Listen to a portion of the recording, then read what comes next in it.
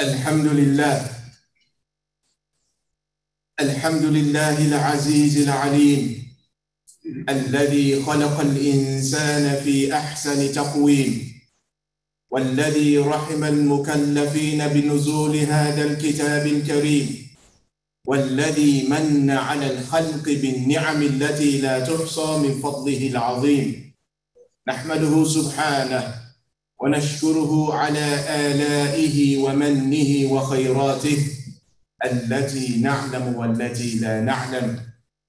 لا إله إلا هو ذو المعروف الذي لا ينقطع والإحسان القديم، ونشهد أن لا إله إلا الله وحده لا شريك له الرحمن الرحيم، ونشهد أن نبينا وسيدنا محمدا عبد الله ورسوله النذير المبين والهادي إلى الصراط المستقيم، وصلوات الله وسلامه عليه وعلى آله وصحبه أجمعين الذين فازوا بعز الدنيا وفي الآخرة بالنعيم المقيم. أعوذ بالله من الشيطان الرجيم. بسم الله الرحمن الرحيم. يا أيها الناس اتقوا ربكم الذي خلقكم من نفس واحدة وخلق منها زوجها وبث منهما رجالا كثيرا ونساء، واتقوا الله الذي تساءلون به والأرحام إن الله كان عليكم رقيبا. يا أيها الناس اتقوا ربكم إن زلزلة الساعة شيء عظيم، يوم ترونها تذهل كل مرضعة عما أرضعت وتضع كل ذات حمل حملها وترى الناس سكارى وما هم بسكارى ولكن عذاب الله شديد. يا أيها الناس اتقوا ربكم واخشوا يوما لا يجزي والد عن ولده ولا مولود هو جاز عن والده شيئا، إن وعد الله حق، فلا تغرنكم الحياة الدنيا ولا يغرنكم بالله الغرور. أما بعد.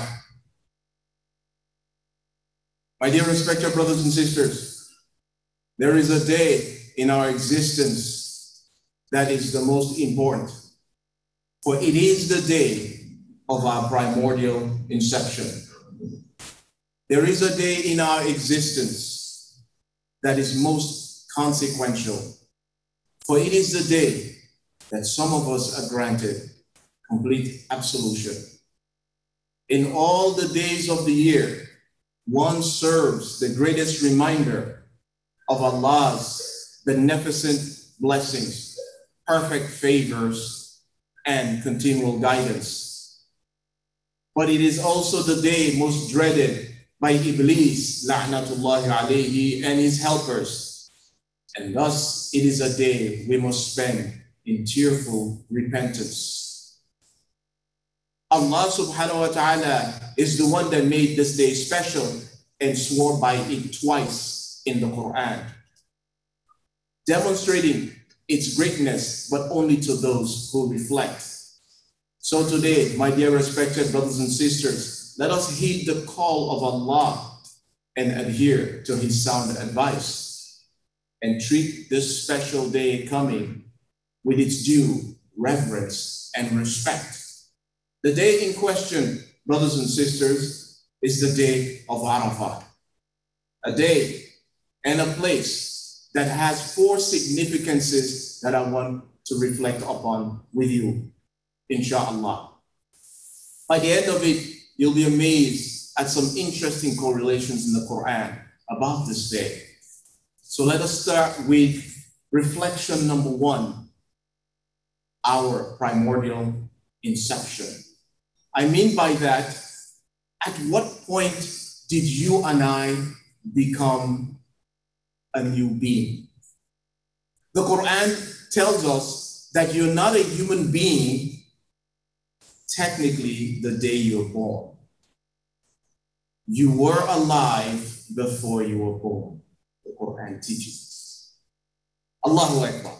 You see, that first point we can spend an entire day upon because it dispels the nonsensical scientific notion that you were once an ape. If we evolve from apes, there will be no apes left. But that's not even my point. My point is bigger, and that is you were alive before you were born. Reflection number 1, Surah Al-A'raf, Surah number 7, ayah number 172. Allah subhanahu wa ta'ala tells us how we began. أعوذ بالله من الشيطان الرجيم.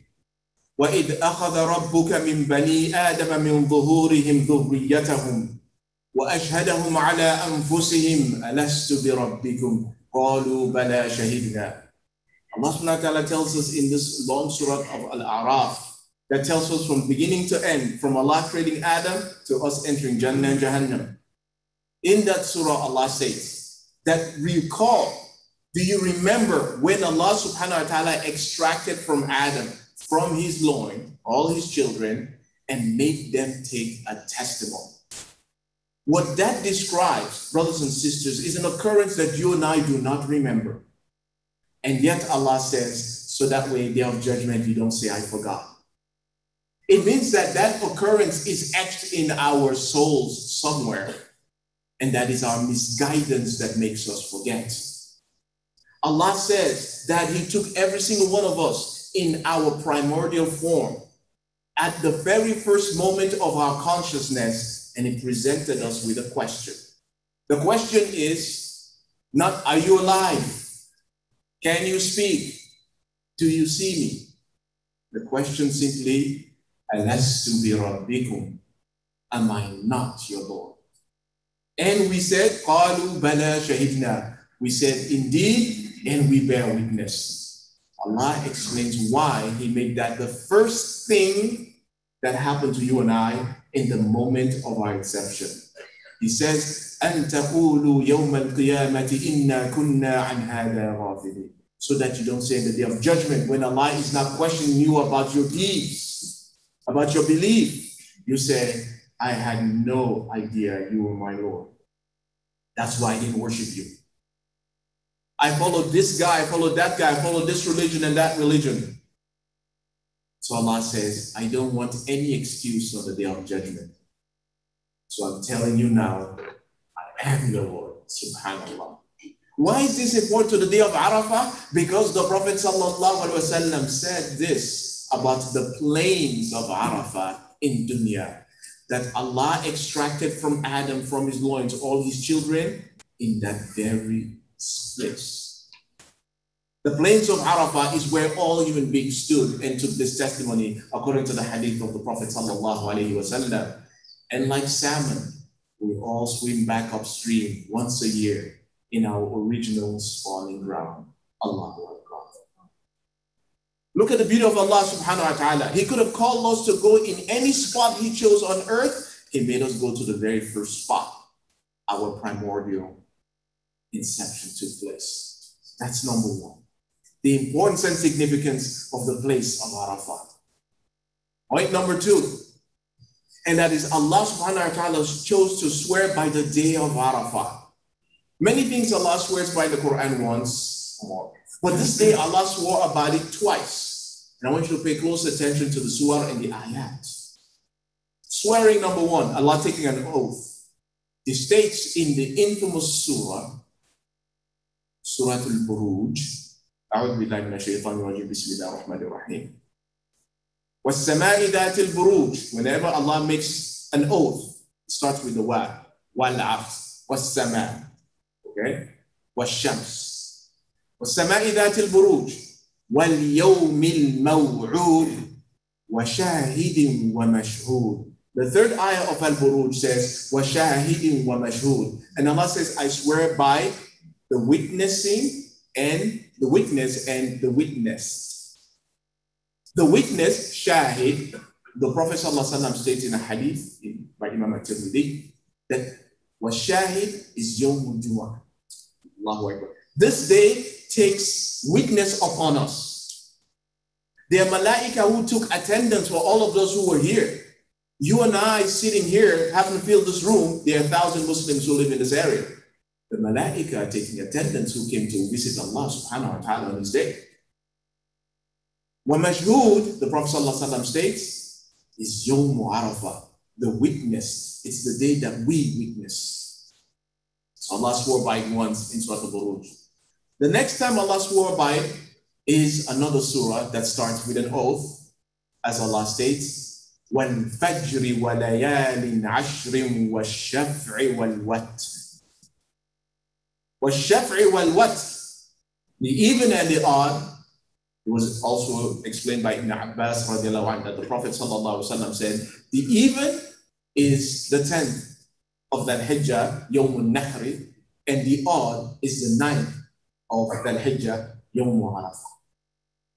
Allahu Akbar. Allah only swears upon it by important things.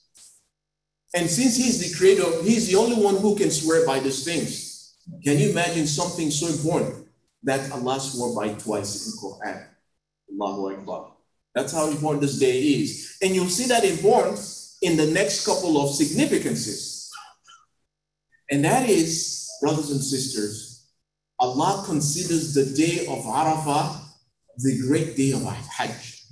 If you miss Arafah, you have no Hajj.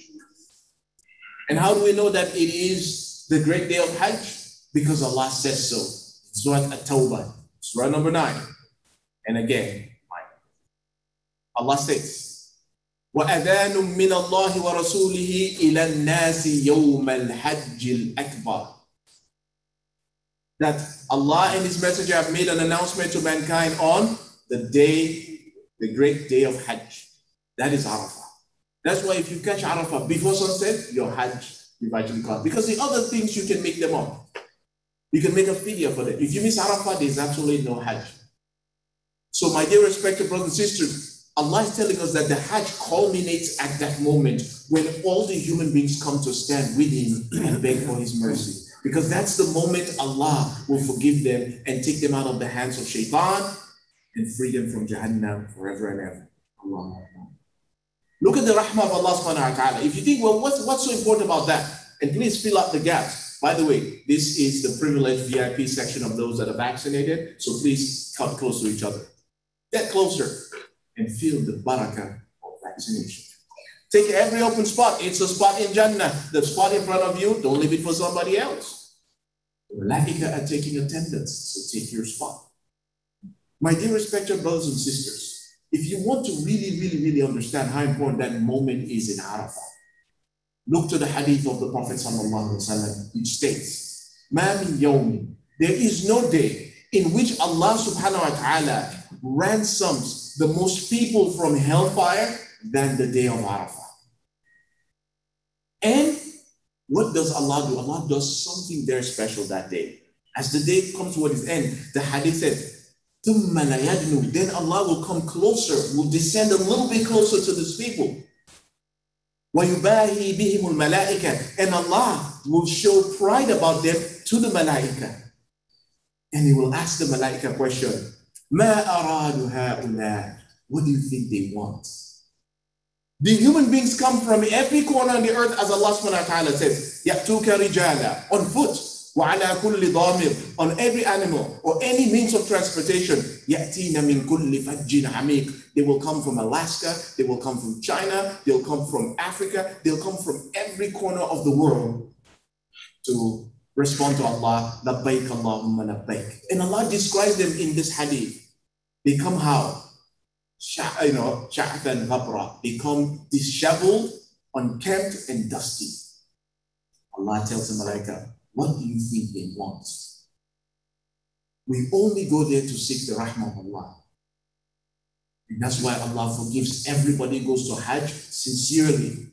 Hajjul Mabrur, the Prophet ﷺ says, وَالْحَجُّ الْمَبْرُورِ لَيْسَ لَهُ جَزَاءٌ إِلَّا الْجَنَّةِ. It is the only act of worship, if accepted, guarantees Jannah.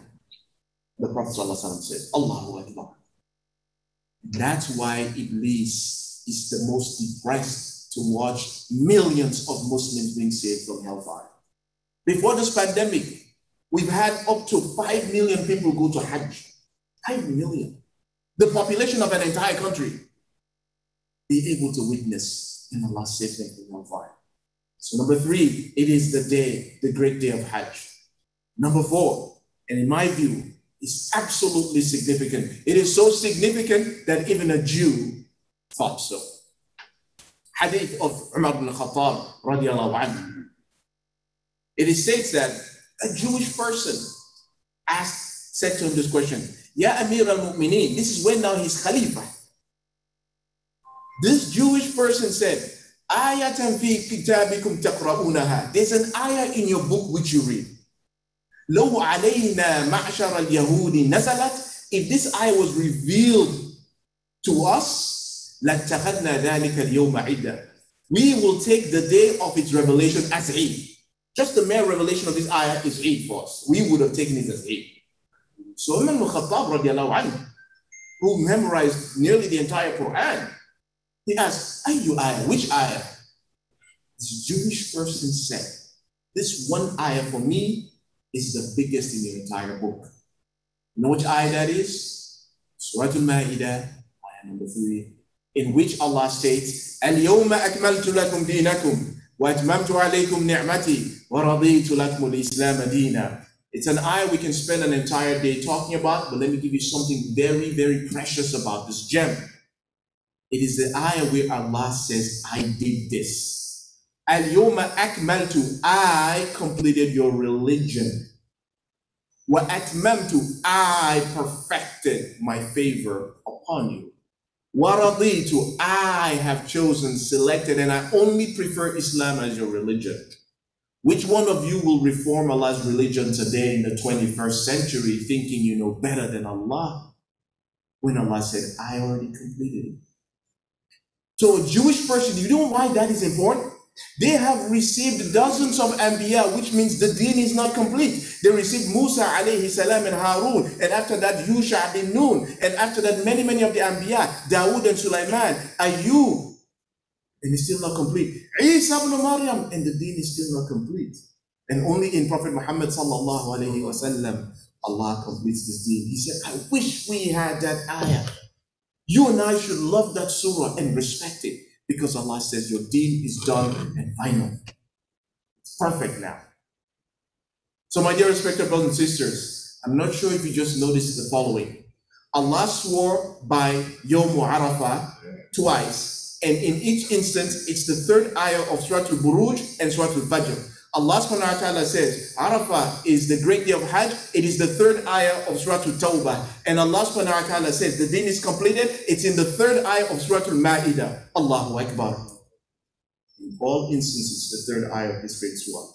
أقول قولي هذا وأستغفر الله لي ولكم ولسائر المسلمين فاستغفروه إنه الغفور الرحيم. بارك الله لي ولكم في القرآن العظيم ونفعني وإياكم بما فيه من الآيات والذكر الحكيم.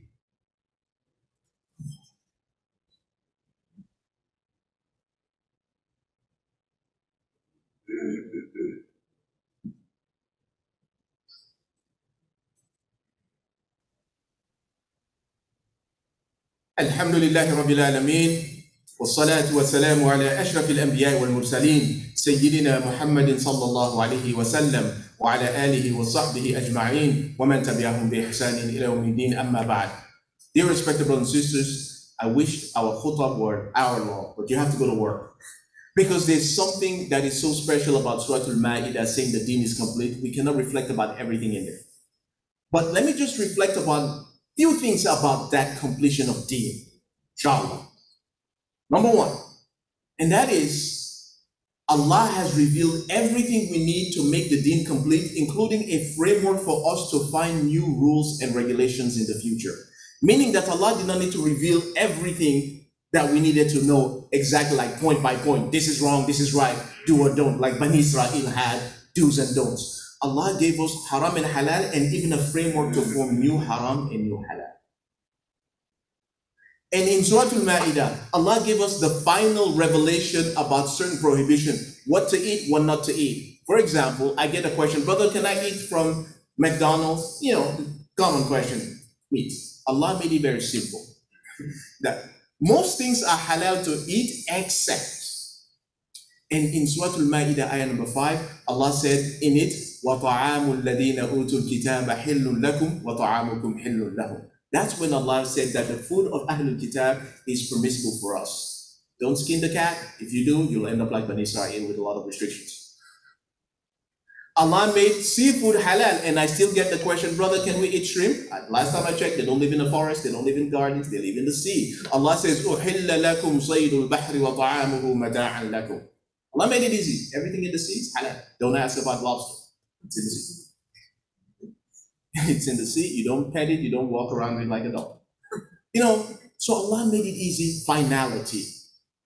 The importance of that finality is that you and I cannot think we want to reform the Deen of Allah in the 21st century. What we have to reform is our understanding of the Deen.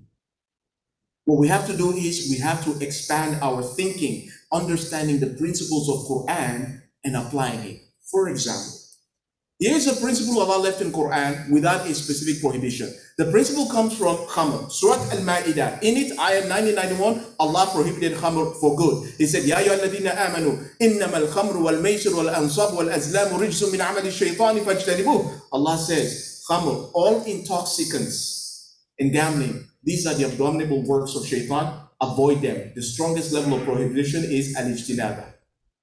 On the 1st of July, the state of Virginia has somewhat decriminalized a little bit marijuana. I know you've all heard it. Some of you are happy dancing. I know. I just want to make the point that even if the state of Virginia or the federal government of the United States makes it legal, it is haram in Islam because it's still an intoxicant. How can this be haram when Allah didn't say marijuana explicitly by name, cannabis explicitly by name? Because Allah, when Allah uses the term khamr, it refers to an intoxicant, sakara. So the term that we use for alcohol in Quran, Allah used is actually intoxicant. It causes intoxication. And how do we know that this should be outlawed? Allah made it easy in Surah Al-Baqarah. وَإِثْمُهُمَا أَكْبَرُ مِنْ نَفْعِهِمَا. We have a framework to form new rulings. That's why the Deen is perfect. So my dear respected brothers and sisters, I can go all day about it. I just want you to know, Allah's Deen is complete. You just have to follow it if you want to be saved from shaitan. And I conclude by saying, our sisters go through a lot of, discrimination because of their hijab, and it's part of the Deen. Brothers and sisters, anybody that tells you that hijab is not part of the Deen, they will be welcomed into hellfire one day because they contradict Allah subhanahu wa ta'ala. Sisters, don't listen to that foolish nonsense about hijab. It's part of the Deen. But let me tell you one thing.